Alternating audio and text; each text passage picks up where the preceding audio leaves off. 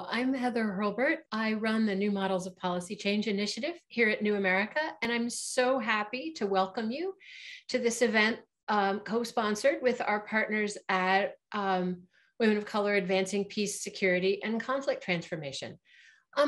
6 or 8 months ago now, we and a group of authors and thinkers, some affiliated with New America, some with WCAPS, some of whom are here with us today, began talking and writing to think about the question, what would a national security strategy that put racial equity and justice at its heart look like? What would it look like to take the next step from rhetoric to actually trying to develop some policy directions and to think both how we think about security at home and abroad? And we at New America just couldn't have had a better set of partners or a more wonderful experience than the one we've had with the WCAPS team. Whenever we work together, I, number one, learn something, and number two, meet someone I'm really excited to collaborate with more in the future. And I hope that will be all of your experience today as you listen into this conversation. To start us off, I'm really excited to introduce Shalonda Spencer, the executive director of WCAPS. Shalonda's background, which is in foreign policy, but also early education, Hill work, political work, community activism, is everything we think about when we talk about making security actually relevant to the lived experiences of Americans. I couldn't think of a leader who fits that description better than Shalonda, and I'm really excited to turn the floor over to her. Hello, everybody. My name is Ileana Spencer, and I serve as the Executive Director of WCAPS. I first want to say thank you all so much for joining with us today on this remarkable conversation on equity and racial justice and foreign policy. It's been great working with New America on this collaborative effort, and we definitely appreciate their allyship. As the Executive Director of WCAPS, one thing that we aim to do is to ensure women of color voices are heard and elevated in this space. So therefore, discussions such as racial inequity within the national security field gives us the opportunity to share our global perspective on how these issues affect our lives and communities.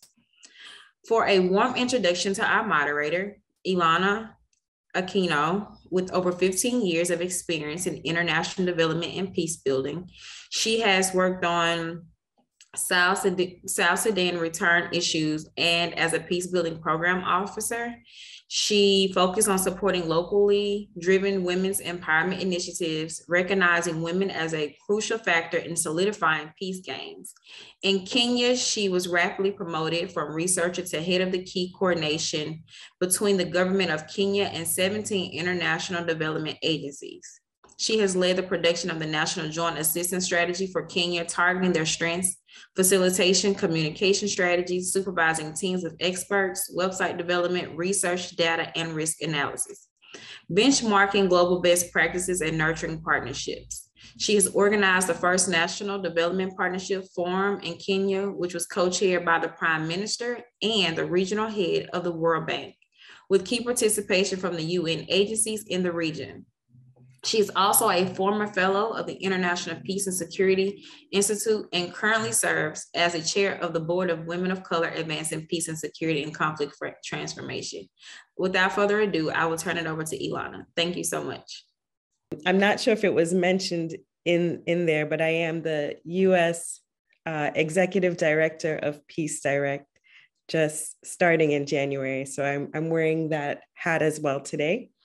I would like to go ahead and introduce our panelists.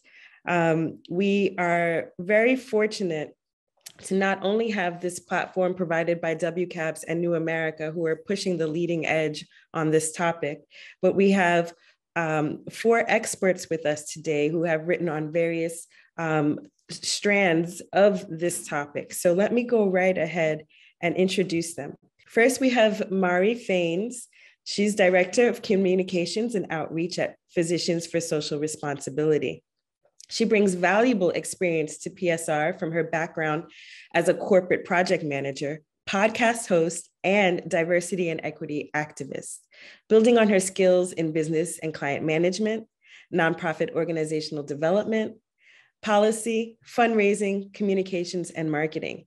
Faines holds a Master's of Science in the Politics of Conflict Rights and Justice from SOAS University of London. Faines also serves as the founder and host of the WCAPS UK podcast, Got Melanin. Welcome, Mari Faines. We have also Ted Johnson. Ted is a senior fellow and the director of the Fellows Program at the Brennan Center for Justice. His work explores the role that race plays in electoral politics and the American identity. He's also a retired commander in the US Navy following a 2-decade career that included service as a White House Fellow and speechwriter to the Chairman of Joint Chiefs of Staff. A proud HBCU graduate, he is the author of When the Stars Begin to Fall, Overcoming Racism and Renewing the Promise of America. Next, we'll have Ileana Valle. She's currently serving as a Citizen Security Lead at USAID Colombia, where she oversees the Citizen Security, Human Rights, and Justice portfolio within the Venezuela Response and Integration Office. The VRIO office works closely with the government of Colombia in its response to the current migration crisis. She also serves as the International Development and Training Lead at WCAPS. Ms. Valle brings considerable on-the-ground experience, leading locally driven and contextualized interventions worldwide. She has lived and worked in Nicaragua, Honduras, El Salvador, Colombia, and Italy. Ms. Valle holds a master's degree in international relations and a bachelor's degree in business administration. She has bilingual fluency in English and Spanish with professional proficiency in Portuguese. Dr. Carolyn Washington is a retired Army officer, colonel. She is an accomplished former senior foreign affairs officer, military diplomat, and attaché with extensive joint strategic experience working in Europe, Asia, and Africa at US embassies and major regional military commands, and international organizations such as NATO, the United Nations, African Union, European Union, and the Organization for Security and Cooperation in Europe. Dr. Washington holds a PhD in Global Gender Studies from the University at Buffalo, with research interests that focus on landmark human rights document United Nations Council Resolution 1325 on women, peace, and security, and its integration within NATO militaries.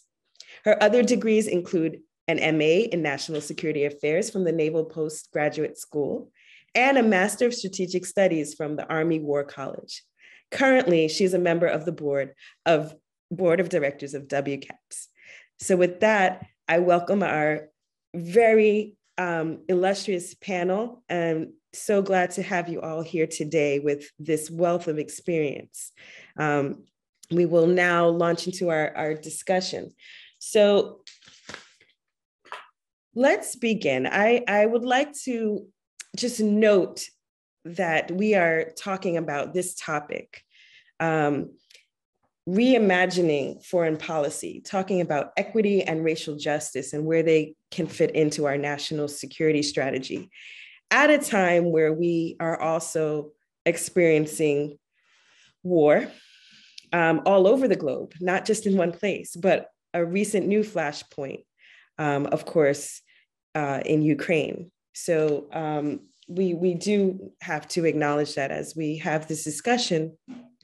And to me, that brings up issues of, we've been seeing some individuals are able to get out, some are not. So who can get out?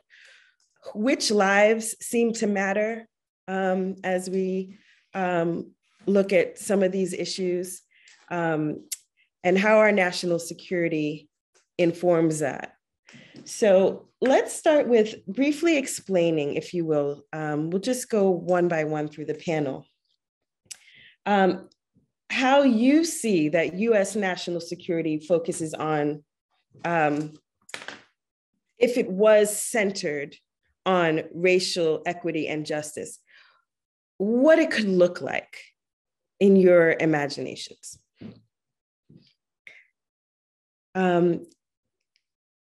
Is there anyone who'd like to go first?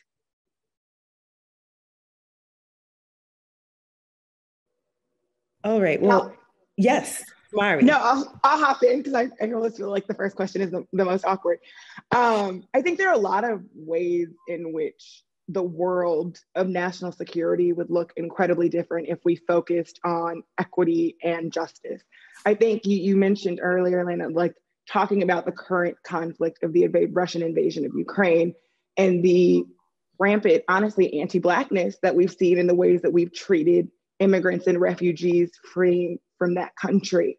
And so when I think about the ways in which we've handled this conflict, I've been impressed with the diplomacy first model that this administration has taken, I must admit. But when I think about large scale conflict where we've been involved as a country, I am a little taken aback in the ways in which we talk about the civilians and the humanness and the empathy that we show in this current conflict, and the apathy that we've honestly shown when it's been conflicts, in particularly located in Black and Brown countries.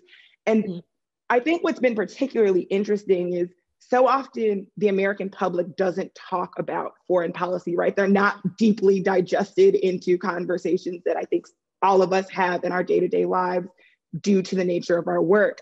But the way in which the media has shaped what foreign policy should look like for America, and the way that the general civilian is digesting that has been very interesting, because it has called into question, how do we see humans? How do we see civilians? And who do we see as equal? And I think if we're talking about a first step in changing foreign policy to be more equitable, we have to start talking about who we as a country deem as a good citizen, deem as a good member of the global community, and who we want to help in a larger scale issue.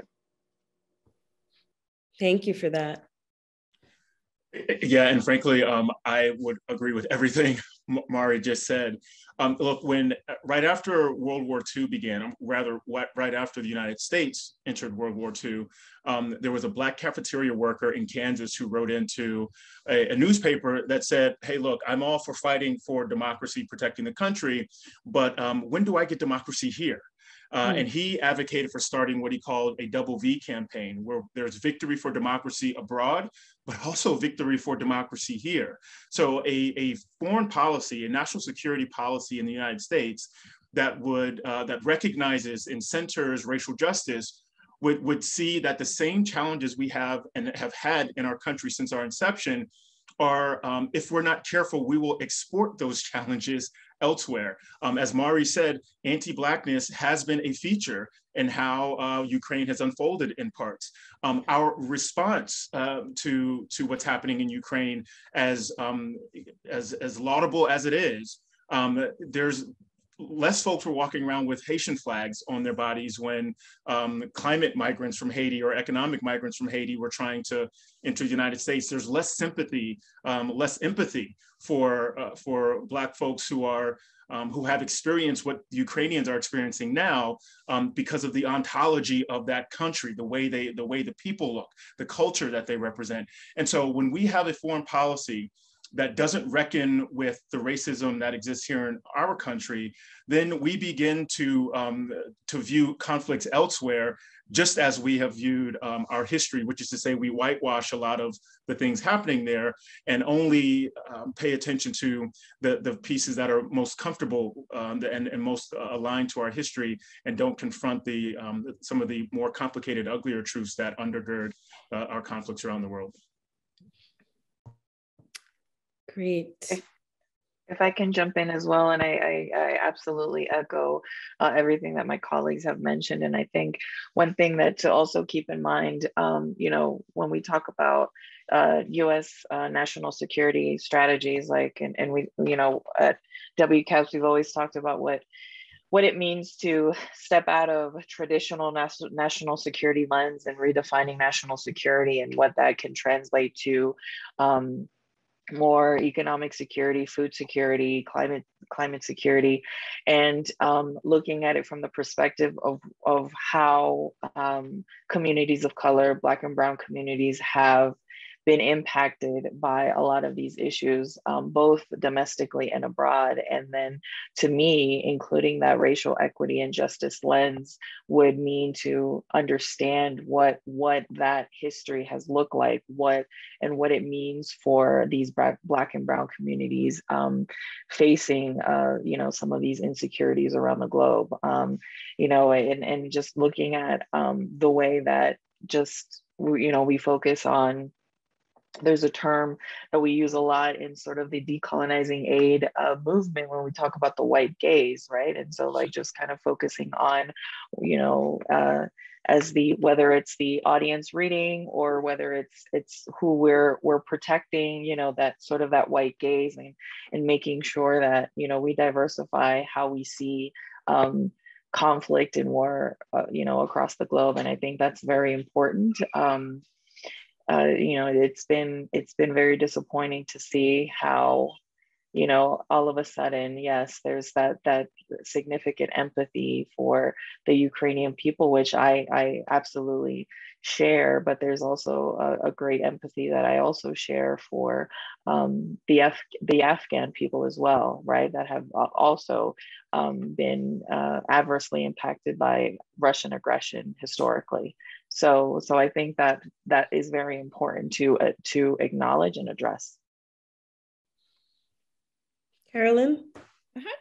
Working abroad and internationally and as a military diplomat, one of the things that I would like to see as an indication of racial equity is that I walk into a room and I am no longer surprised.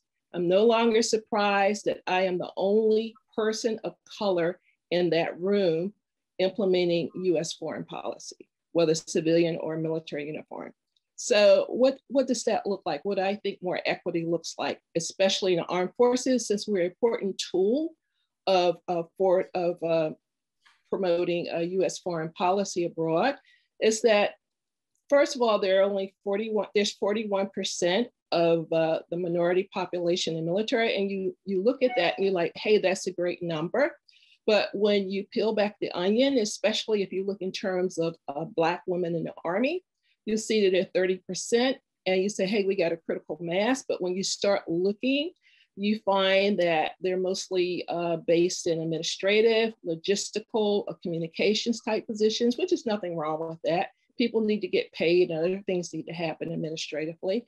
But I think that we need to have a special recruitment effort to make sure that we send our forces out, that we look like what we're trying to portray as a democracy, especially in the higher ranks where I served as what we call a foreign area officer. The first time I met another officer of color is in my 28th year of my military service. And that person happened to be working in Africa and I was working in Europe. So I think we need to, as we project our military around the world, we need to show that we have diversity, especially at the higher ranks where decisions are being made, where policies are being implemented, that we look like the face of democracy. And that's one of the things that I like to see as we talk about racial equity, especially in foreign policy as it concerns the armed forces. And there are some efforts to do that, to recruit more folks. In my case, I just received a letter and said, congratulations, you've been accepted. And so I think we need to, some smart person identify that, I would be a useful person in that field, and they made a decision to do that. So I'd like to see more diversity in terms of higher positions, military positions, especially as we are out presenting our faces to the international community. Thank you. So we've mentioned some very interesting things here. I want to come back to the conversation about white gaze and linking that to our current national security strategy. So Ileana, I think you began to discuss it. Can you give a little bit more detail for our listening audience? What do you mean by white gaze? And how do you see it impacting our current national security strategy?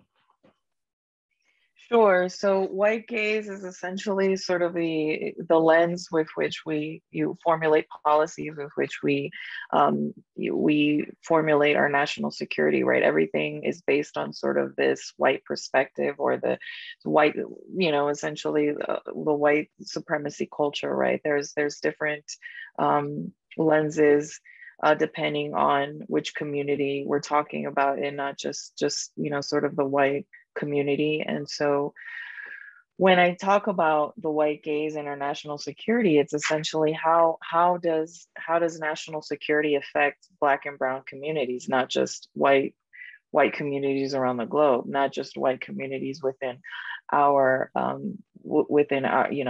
here in the US. And so that's essentially, eliminating that sort of prominent way in which we see our national security strategies or how we formulate public policies is the first step, in my opinion, to it's transitioning into more of a more racial equity and justice sort of lens that we need in order to address a lot of the challenges that we see around the globe today. And so that can be applicable to when it comes to national security. That's applicable when it comes to foreign assistance. That's applicable just about in anything. And we still continue to see the system with which a lot of these, even from our multilateral systems that we see today, have been based on this white gaze that with which we see issues around the globe. So I'll leave it to my colleagues if they would like to kind of add a little bit more. Yeah, I just want to add here, just to give you a sense of like what this would look like in practice. When after World War II, the United States interned Japanese Americans under the idea that maybe they were spying for the Japanese and we were now at war with them. But we were also at war with Germany and Italy, but we didn't intern German Americans. We didn't round them up. We didn't round up Italian Americans, even though we were at war with them. And part of the reason of this, it just goes alongside the racism we've been talking about, but also the fact that there were no Japanese Americans in Congress until 1959, I think. So the lack of representation in our democratic bodies and institutions leads to a persecution of a certain kind of American, and the sort of grace extended to other kinds of Americans, despite the fact that if we're thinking about this strictly from a national security lens that led us to incarcerate Japanese Americans, there would have been a lot more folks rounded up. After 9/11, if we like to pay attention to all of the unity and the rally around the flag effect that happened. But if you were Arabic in this country, if you were Muslim in this country, if you were a Sikh in this country, you experienced a rise in hate crime, mosques were vandalized, and you felt excluded from this. And so when we have a view of foreign policy that mirrors our view of race in this country, we not only export bad foreign policy, we actually persecute fellow Americans because we've allowed racism to cloud our judgment. So this idea, when we center white identity and on top of American foreign policy, we end up doing both things, that is domestic policy and national security policy, very poorly, because we've got a biased and jaded view that ends up, again, not making us more secure and actually harming our ability to find unity here at home. On that very same note, I think it's been in this moment in particular, as we talk about everybody wanting to do diversity, equity, inclusion, and accessibility and justice, the white gaze and the white savior complex has played a very interesting role in how we've decided to talk about equity issues, both at home and abroad. Because we've seen this moment where we've centered whiteness as a way to save other communities, because we are looking at other communities as a monolithic narrative. So whether we're talking about what are the needs of Black people or Asian people or Latinx people or Arab people in the United States, we speak to what does that entire group need, but we don't actually get to the root of having conversations, whether we're talking domestically or abroad, going into spaces and saying, let's learn about these people, let's learn about this culture, let's understand. And I think that's where we're getting into trouble when we're talking about decolonizing spaces, is we're skipping a step. Like we actually have skipped a step, both policy-wise and on the ground, where the listening ear that we need to have when we're understanding these groups is not central to our conversation. It is a academic theorizing on who are these people from a centralized view of whiteness, which is centered as the majority, both in this country and in all Western contexts, if we're going to be honest. Thank you for those insightful comments. So with that said, and laying what we've been discussing so far as our base, does equity and racial justice fit in the national security strategy, in the national security conversation? And if so, where?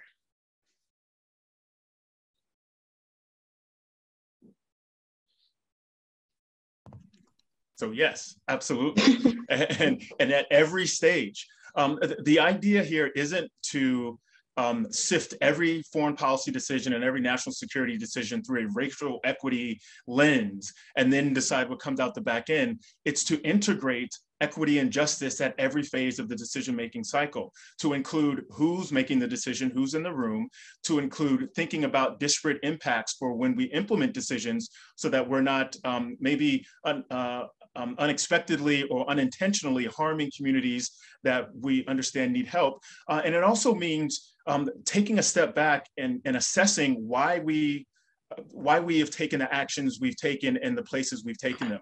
Why have we decided to intervene in some places and ignore others?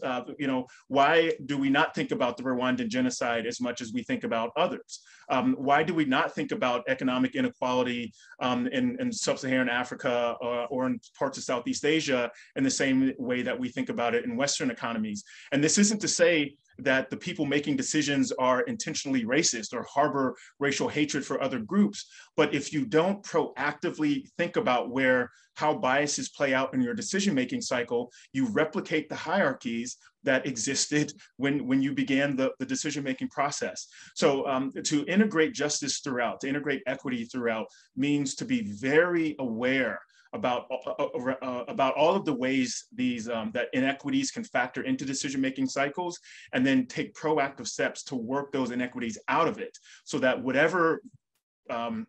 however we present ourselves to the world, we're doing it in a way that's even and fair and just, and not in a way that again replicates inequality and injustice that's happening already.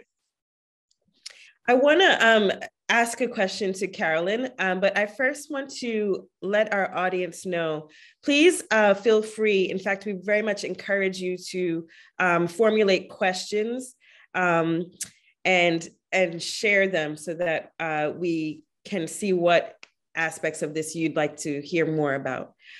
So Carolyn, question for you: with your military experience, do you think that there is room inside of our defense, of our military, to conceptualize these kinds of ideas about racial justice and equity?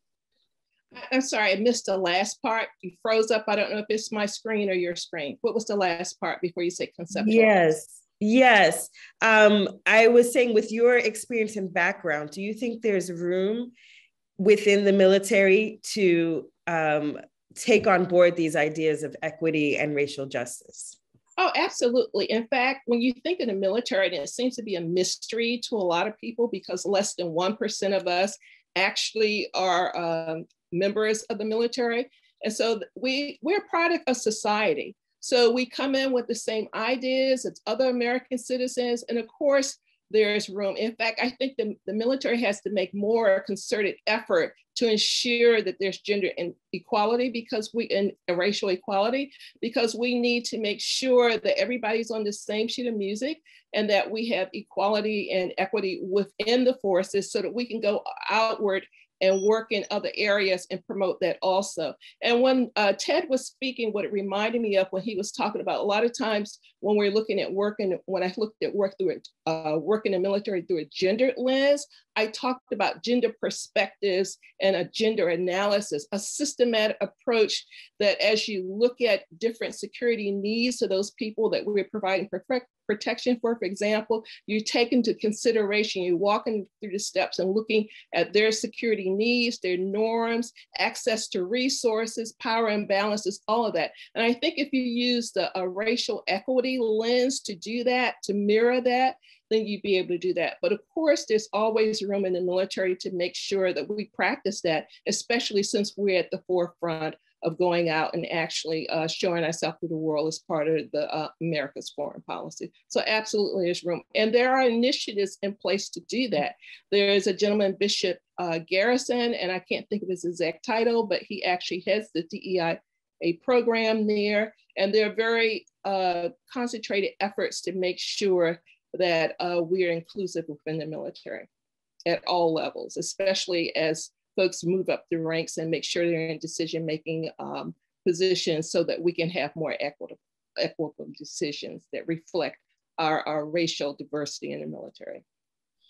Thank you for that. And I think there are two things working at the same time here, right? So we have, on one hand, this sort of our institutions internally in the United States, making sure that they are inclusive internally, working on our DEAI, if you will, internally. And then we also have how we view ourselves as actors on the global stage in terms of our foreign policy and whether or not that is inclusive, whether it's equitable, whether we're putting the power in the hands of the people who are actually in the situations, dealing with the conflicts. Some of the bravest peace building people are, local people that we can lift up. So speaking to that second element of how we shape our policy towards the world, what could we do better as the United States, as the government, to actually shape it in a more equitable way? So recently I've been of the ilk, you have to get your house in order before you go over to somebody else's house and tell them how to clean their kitchen. And that is the mind frame I'm taking right now as we talk about how do we project our foreign policy onto other countries, particularly in other countries where whiteness is not centered, global majority Black and brown countries. And so, I think about this pandemic, right? This pandemic exacerbated the ways in which our health system in the United States is incredibly inequitable for Black and brown people versus non-Black and brown people. We saw that both about access to education, access to healthcare, who was going to work. We can run the litany of things. But then if you look on a global scale, right, the same thing was happening. Who was getting access to vaccines? What was the WTO saying about who had access to patents, et cetera? And so when I was thinking about the ways in which we enter into conflict with others, the ways in which we decide who are we gonna save, I think Ted said it earlier, we're projecting our own understandings of race onto other countries so often when we step into the space, the ways in which we've created a racialized hierarchy and decided what is best for certain pockets and populations and how they run a monolithic narrative that we must save them. We take that and then we implement it in foreign countries. So for me, the first place that we have to look, honestly, is inward. We have to decide that we are going to make real changes and implement real systems to put people in power who A, understand these regions, B, are of these places, and C, understand these communities. Because until we get to a place where the conversation is not one-sided or one viewpoint, we're not going to push anything forward. We're going to keep continuing to instigate conflict in spaces where that wasn't necessary and not provide needs for people that they were actually asking for. Thank you for that. Anyone else want to comment? Yeah, I wanted to just chime in and kind of echo a little bit. I'm absolutely in the same sort of way of thinking in terms of getting your house in order. You know, one of the things that, you know, I'm currently based in Bogota, Colombia. And so one of the things that we always talk about from a Latin American regional perspective is the how unequal it is, you know, the level of inequalities that exist throughout the region. But if you really take a look at the inequalities within the US, you know, there's an actual statistic that measures inequality, the Gini coefficient. The US is one of the lowest ranking within the G7 economies based on the OECD. So starting from, you know, addressing inequalities at home and then trying to address inequalities in other parts of the world. I just wanted to leave it there too. Anybody else? Ted? Yeah, very quickly. You know, in Woodrow Wilson was the president that said he wanted to make the world safe for democracy. And he said this in 1917 when democracy wasn't safe for a lot of folks here. And so, you know, this is again the idea that, as folks have said, that you kind of have to have a better understanding of race here if you want to ensure that you account for race in the way it plays out in foreign policy elsewhere. If we mythologize our version of democracy as being the epitome of governance, and then try to force Afghanistan, force Iraq to mimic American democracy as if we've figured the thing out, then we shouldn't be surprised when that democracy crumbles in the same way that ours has in the past. I mean, we had a civil war with 1 million casualties. That wasn't over nothing. We had a country that was founded on the idea that all men are created equal, and they allowed slavery to persist at the same time. So if we don't address the paradoxes in our own democracy, then we shouldn't be surprised when our foreign policy creates paradoxes in the nations in which we insist on installing our version of it there. Well said. Carolyn? One of the things, can you hear me? Mm-hmm. You hear me now? Yes. I'm having some connection problems. Can you hear me? Yes. Okay. One of the things I like about WCAPS is that its emphasis on redefining national security, and especially redefining national security in terms of what it means to women of color. And I think I agree with the other speakers who stated how we have to start domestically before we start looking at our foreign policy. And I mean, for instance, how many folks think about having an encounter with law enforcement personnel and not coming out on the right end of that, you know, and maybe it's going to be your last day of earth because of your encounter, or going to get medical treatment as a woman of color and not being taken seriously for whatever ailments that you present. So it's kind of difficult when to present and talk about security internationally when you're feeling like you're not secure at home. And I've talked to women of color before about things like the plight of the Afghan women and children and what they're going through and other issues and what's happening in Ukraine now. And their first thing is they feel very sorry about that, but they want to talk about the bullets that are flying in their own neighborhoods. The fact that they have to make a decision when they go to the gas pump between whether to fill up or put food on the table, and they're concerned about their girls finishing school, that sort of thing. So it begins at the domestic level, and then it filters out to our foreign policy. Thank you for that. That's very insightful. Okay, a final question before we turn to our audience who have been listing several questions. So what threats do you see to this new kind of foreign policy centered on equity and racial justice that we've been sort of imagining and describing together now? What threats are out there?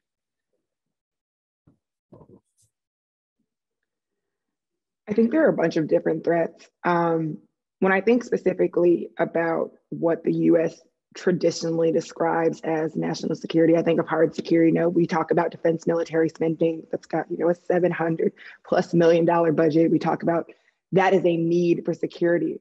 But a new and just form of national security for most populations, in particular for Black and Brown populations, is talking about fixing their insecurities. It looks like soft security. For me, the issues are things like fixing voter suppression and, you know, access to education, healthcare, worrying about things like police violence and racial injustice, you know, that litany of things that we're just trying to get somebody from that when we listed you on a constitution as 3/5 of a person to really being indemnified with the unalienable rights that you were supposed to have in this country. And so the challenges are, as we think about, you know, the midterms coming up and the elections and whatnot, we've already seen the backlash to this push towards a more equitable and just society. And that last quell of people who truly believe in this systematic racial white supremacy, they haven't gone anywhere. If anything, they've been more emboldened in this moment. And so for me, dealing with those issues, thinking about how do we push those things forward in ways that we have honestly not been able to do. The fact that it took 200 efforts to pass the Emmett Till Lynching Act, that tells you a lot about where we are. And so fixing those places with people like that still in power is really a key challenge that I see, not right now, and honestly, moving forward. Yeah, whenever there's been a multiracial coalition that's formed on these shores, the way that coalition has been broken is by turning different races and ethnicities within the coalition against one another, whether it's 1676 in Bacon's Rebellion, whether it's 1898 when in the coup in Wilmington, where white and Black folks won city government seats, and then a coup happened. The white segregationists overthrew that multiracial coalition to take over local government power. The postal strike of 1970, appealing to urban postal workers in one way and to white postal workers in another. All the time, these coalitions are broken on race. If we are able to achieve a multiracial egalitarian society and have a foreign policy that is structured on that multiracial aspect of it, then other nations are going to try to attack us by turning races against one another within the United States. Racism has always been a vulnerability for us. You know, World War I, II, Korea, Vietnam, other nations have tried to exploit racial difference to suggest that we're not one country. And we don't have to guess at this. Right now, there are Americans who believe that this nation should be a white Christian nationalist country who admire what Putin is doing and want the same thing for us to be centered on white identity and not on the idea that we're all created equal. And so the thing that gives us our strength, which is an ability to find solidarity across lines of race, is also the thing that other nations will try to attack in order to break up that solidarity and weaken the country writ large. Thank you for that. Any last comments, Carolyn, Ileana? Yeah, just to kind of what I think of. Go ahead. Okay, Ileana and then Carolyn. Great. Just to kind of echo on that, you know, you know, it's such a vicious cycle, right? With Mari mentioned, you know, access to education, and not just education, quality education, and actually getting Black and Brown communities to be able to access some of the resources to then have careers in foreign affairs, in government. As long as our government continues to reflect sort of this white identity, that's going to continue to create sort of this threat. You know, right now, our current administration is focusing a lot on diversity, equity, and inclusion, but how has that actually translated into, you know, what we see in government, and not just in government, in positions of leadership and at the decision-making tables? It continues to be, you know, the same folks, the same actors. We may have a few, you know, sprinkling of Black and Brown professionals, but at the lower levels, I mean, is that really going to make the difference that is needed? And so long as we don't get serious with reflecting what Carolyn said earlier about what, you know, our diversity, reflection of our democracy, then we're going to continue to be at this to have this vulnerability. What I consider to be a really big threat to national security is gender-based violence. And this cuts across racial lines and it affects individuals both here in our country. And you can't have security, if you can't have security in your own person and a threat from personal violence, then it's kind of hard for you to focus on other areas of national security. And I think one thing I do like that the current administration has done is they've come up with a national strategy for gender equity and equality. And one of the 10 priorities of that strategy is elimination of gender-based violence. And they've even gone as far as to call for the creation, which is in process now, of a gender-based violence national action plan, which actually looks at the different areas of gender-based violence and how they impact, focus on women and girls, but women and girls are not the only ones who are suffering from gender-based violence. You have boys and men and also other genders. And I think this is an important step into, first looking domestically and making sure that people are safe and feel good about themselves. And gender-based violence also is a leading cause of inequality and injustice because it's all about power. And so I think this is to me, one of the most pressing areas of national security that I consider a threat to national security is gender-based violence. And luckily, our government is taking some steps to ensure that we work towards eliminating this threat. Yeah, thank you for weaving that in, Carolyn, and raising our awareness and sensitivities of that. Okay, we'll now turn over to questions from the audience. Let's have a look. There's one specifically for you, Carolyn, if you will. So someone asked, Dr. Washington, you spoke a bit about recruitment efforts to promote racial equity and diversity in the military. Are there any good models of what this looks like? Okay. In terms of, let me see, recruitment, models. Well, I tell you what, in terms of what I would like to see, I would see, I think, a great recruitment effort, and I don't know about models specifically, but I think a great recruitment effort would be to ensure that we not only have minorities who are seen to be segmented to certain professions in the military, and a lot of this is by choice. They come in and they choose, especially professions that they think they will be able to transition to in civilian life. But recently there was a model, let me go back a few years ago, where they had the highest number of Black women graduating from West Point. And I think it was a landmark thing that happened at about 30 plus, and they actually had a photo of these women. So I don't know how that blends in with recruiting or whether these women were actually targeted, but I can see the results that for the first time you had this large group of Black women who were actually part of West Point and who will go on to be leaders. I think more can be done in terms of recruitment of officers, which a lot of times has to do with recommendations from congressmen and other key officials like that. I think they should look at their districts and have special efforts to go out and actually recruit within the Black community to make sure that we have a leadership that resembles what we think democracy should look like. Because even with 41% of the military being comprised of minority members, when you look at the leadership, essentially the military is being led by white men.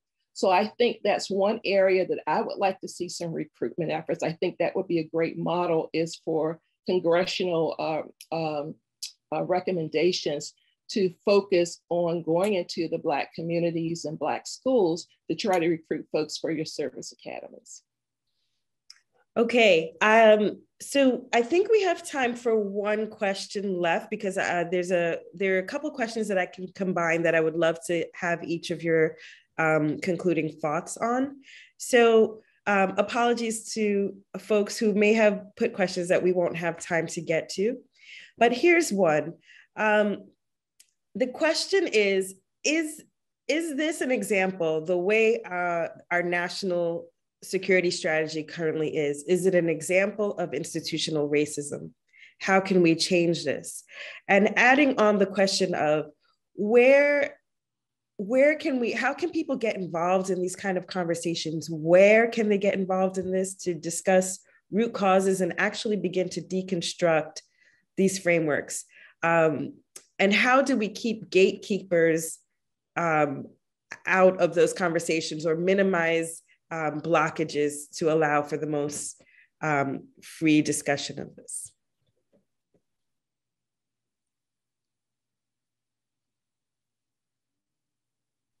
Anyone feel free. Mm-hmm. Yeah. So to the first question, actually, let me start with the second one. The thing I would say is right. There are so many avenues now where people who have ideas about what our national security policy should look like, they don't have to wait until some major newspaper calls them to ask for their opinion. They can take to whatever mediums are out there, and whether it's social media or Substacks, mediums like these other places that don't have the kind of gatekeeping, that only want a certain cohort of experts to participate in and to comment on. So it's critically important. The writing aspect of it is really important. It helps you hone your thoughts, but also helps get your ideas out into the public sphere and try to influence the conversation. So that's what I'd say to the second part of that question. When you look at the interim national security strategy, you'll see that there is an emphasis there on not only gender equality, but intersectionality, whether you're looking at race or sexual orientation or any other intersecting factors that can contribute to racial inequality or other kinds of inequality. So I think that's a step in the right direction. And then you also see how that's filtered into other policies, government policies that I mentioned, like the national strategy on gender equity and equality. So I can see that there's some steps, at least in writing, to move us forward in those areas to ensure that we have greater racial equity in our foreign policy.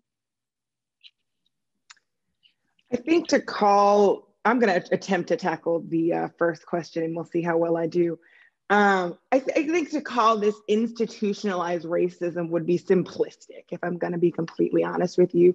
America was foundationalized on a system that centralized whiteness, if you think about the fact that it eradicated an entire population and people, and then invented chattel slavery, and then continued to create cycles of oppression to continue systems of power, whether we are talking about from slavery to Reconstruction to Jim Crow to civil rights to the war on drugs to mass incarceration. And we can talk about the ways in which those cycles particularly affected Black and Brown people, the ways in which they attacked families and had gender issues and run the gamut. And all of those things and all of those systems of power are foundational to what we talk about in a policy principle. And so when we're trying to do this work of decolonizing, of creating, anti-racist practices, we're attempting to eradicate systems that have existed since the inception of this country.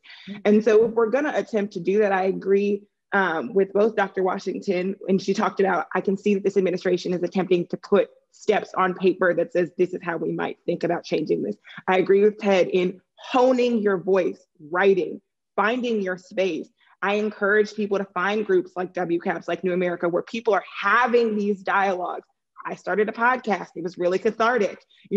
Find the spaces where you can engage in this conversation. People are having these nuanced talks, and the more that we can make them mainstream conversations rather than siloed conversations, then we will start to see systems of power to change. There is power in grassroots advocacy, in making policy implementation when it is unified. And I think that's what we're starting to see a little bit more of as we move forward.